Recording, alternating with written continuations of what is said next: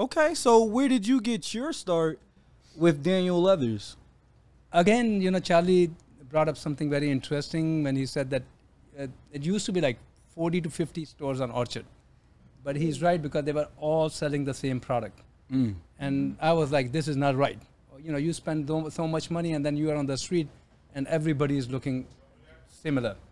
So the concept was to design stuff that my customers, when they will be like walking advertisements of what we are doing. So people look at my company and they think that it's a huge advertising budget. $0.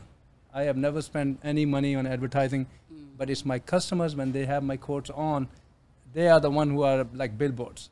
And it just kept on growing bigger, bigger, bigger, to the point that literally people say that we don't know who's going to win Super Bowl or the All-Star, but we know Daniel Leathers is winning. Good timing, good timing.